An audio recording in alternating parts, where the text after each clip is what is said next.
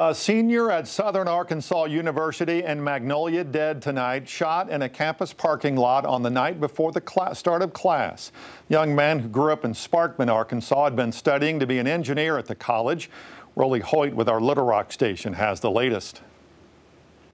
Joshua Smith lost his life in this parking lot late on Monday. Another SAU student is stable at a Magnolia hospital. As you can see, it's busy. This was the night before the start of the fall semester.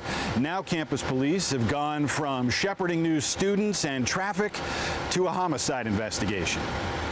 We are, as a campus, completely heartbroken by what has happened.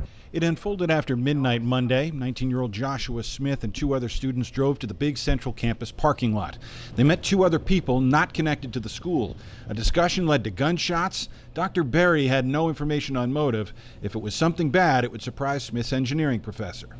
I got to know him somewhat, so he was a good guy. You know, I thought he was a good guy. I was a little bit scared. Just it was hard to think that something so bad could happen at a place that I like to call home. Dawson Smith reacted like most of her fellow students. Another punch from 2020, and shocked to see the words campus shooting hit so close to home.